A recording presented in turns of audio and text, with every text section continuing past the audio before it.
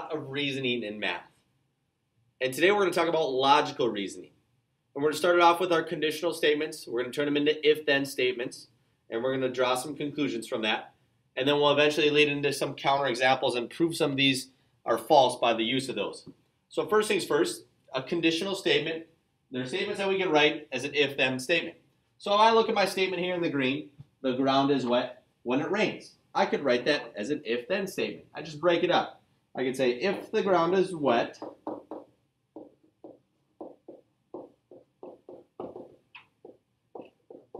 then it rained.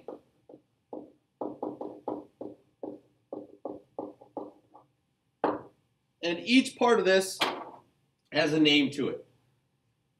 The if always is called the hypothesis. So my hypothesis in this case would be the ground is wet.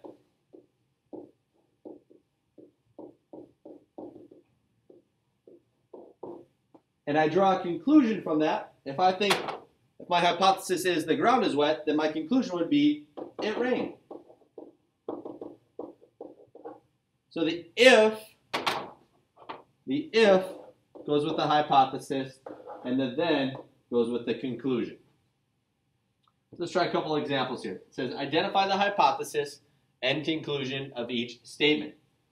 So my first one, if it is raining, then John and Tim will not play softball. Kind of like our last example. Well, this first part, if it is raining, there's my hypothesis. So I can write that out. It is raining. Followed by our conclusion. That's with the then, right? John and Tim will not play softball. There's my conclusion. And I would write that out. In this case, since I got it here, I'm just going to underline it. And I don't need to write it out. In your assignment, you'll need to write it out, though, since you can't write in your book. For the next one, it says, if 7y plus 5 equals 26, then y equals 3. Well, I'm just stating the hypothesis and conclusion. So the hypothesis, same thing. It's the if part of it. 7y plus 5 equals 26, which means my conclusion is the then.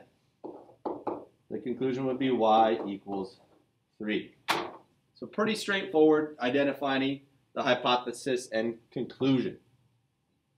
Well, now let's do that, but also write the if-then statement given our conditional statement. And my best advice for this is to write the if-then statement first. So for example, I eat light meals. Well, let's write an if-then statement.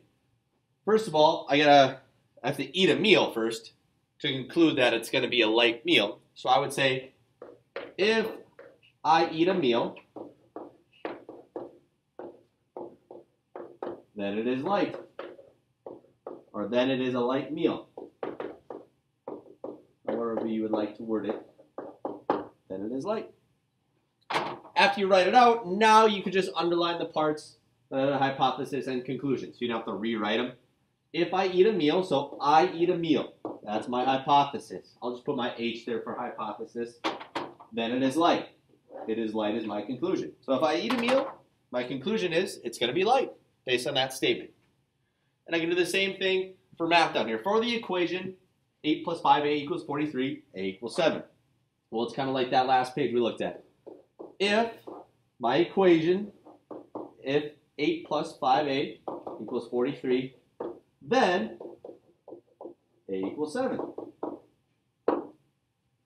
And the same thing, underline my hypothesis, the part that goes with the if, underline my conclusion, the part that goes with the then I don't have to rewrite them out. Okay? So write your if-then statement, and then decide which one's the hypothesis and which one is the conclusion. All right, let's use deductive reasoning here. It says determine a valid conclusion that follows the statement below for each condition. If a valid conclusion does not follow, write no valid conclusion and explain why. And we're going to use deductive reasoning.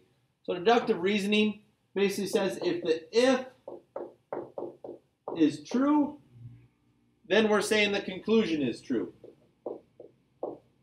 Or the then is true, I guess. Put the then there.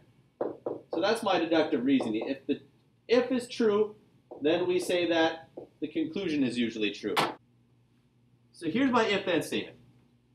If one number is odd and the other number is even, then their sum is odd. Okay, and that works. But now let's look at an example and decide if it's valid or not. The two numbers are 5 and 12. Well, let's take a look.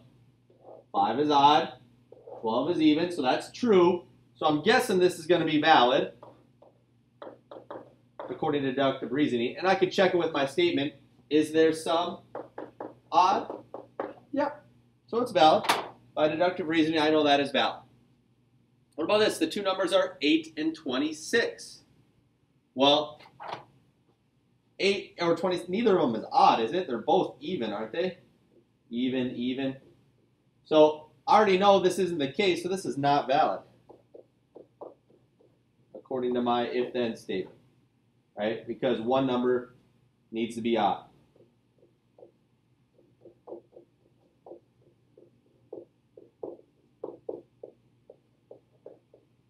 Now it seems pretty simple.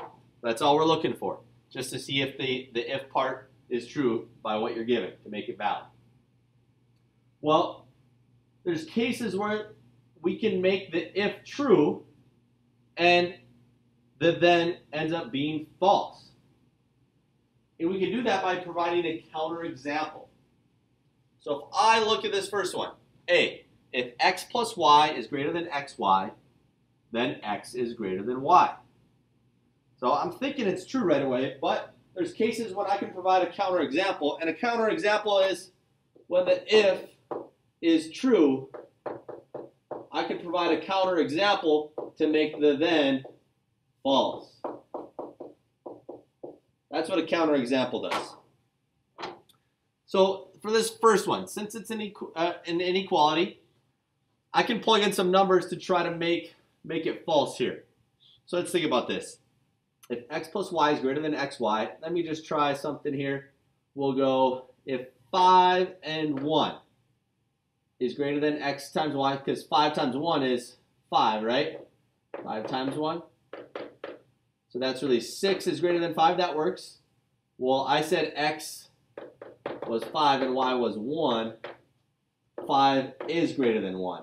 So those are both true. So that doesn't work. So let's get rid of that. Well, what else can I do? Can I bring in some negatives here?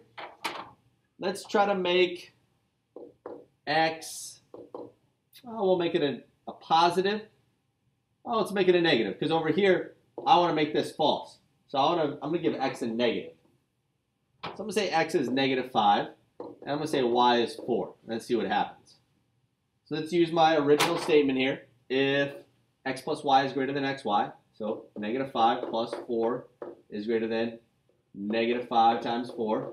So that gives me negative 1 over here is greater than negative 20. So that works. This is true. Then x is greater than y. Well, I said x is negative 5. X is not greater than y, is it? Negative 5 is not greater than 4. So this part is false. So I just provided a counterexample. X could be negative 5 and y could be 4.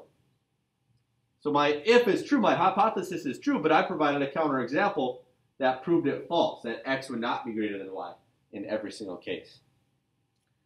That might have been a little confusing. This next part might make a little more sense using some words. If Chloe is riding the Ferris wheel, then she is at the state fair.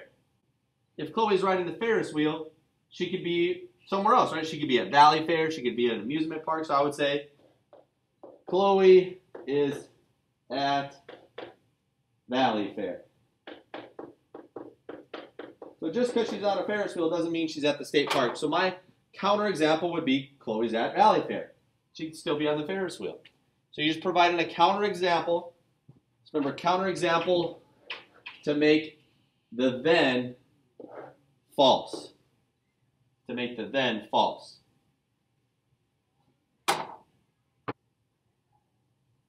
Here's your assignment. We'll see you tomorrow.